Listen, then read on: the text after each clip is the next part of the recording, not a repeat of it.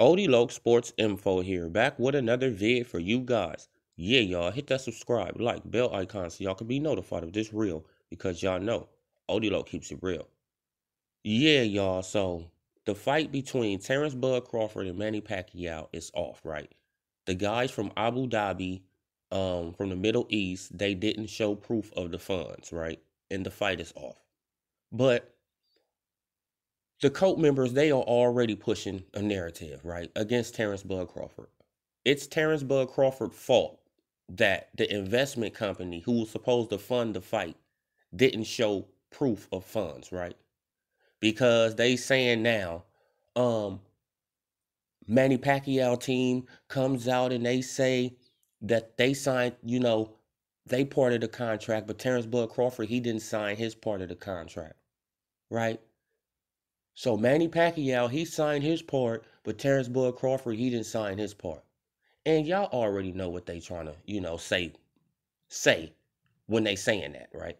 They trying to basically say that Terrence Bud Crawford, he was scared of Manny Pacquiao. He didn't want to fight Manny Pacquiao, right?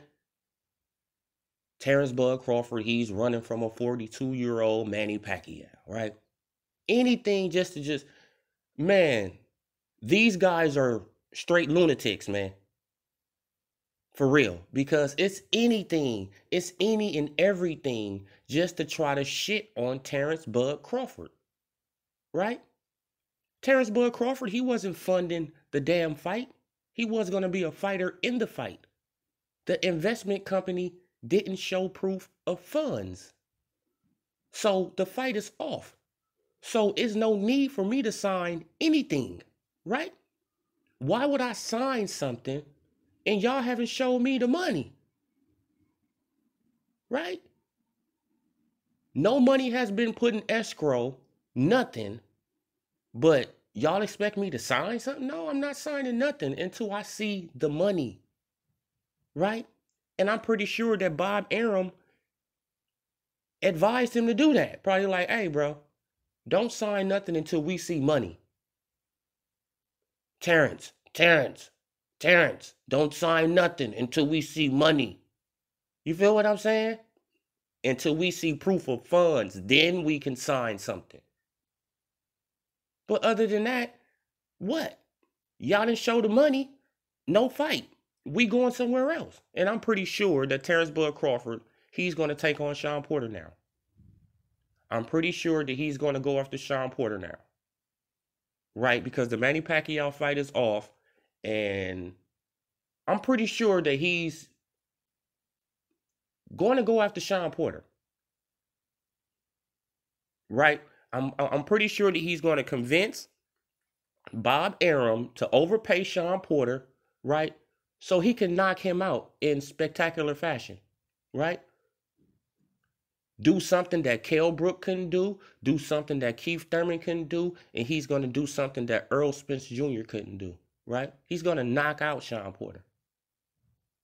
So, yeah, Bob, overpay him a little bit, like give him $1 million, $2 million, overpay him, and I'm going to knock him out in spectacular fashion. I'm going to do something that none of these, so-called top welterweights have done.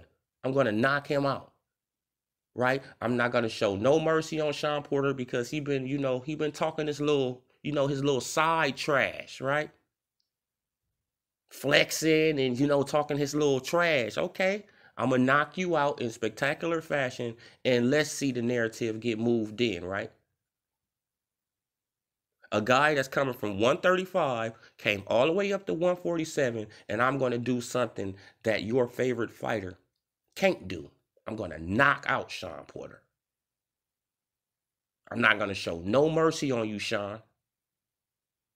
This is why Shawn is want to get overpaid.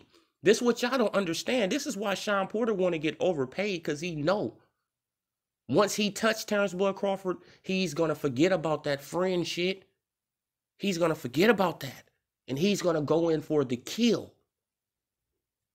And Shawn Porter know he's going to be in trouble after that. So I got to get paid to take this ass whooping. For real. But yeah, y'all, the cult members, they already pushing the narrative on Terrence Bud Crawford. It's Crawford's fault that the investment company, didn't have the money now.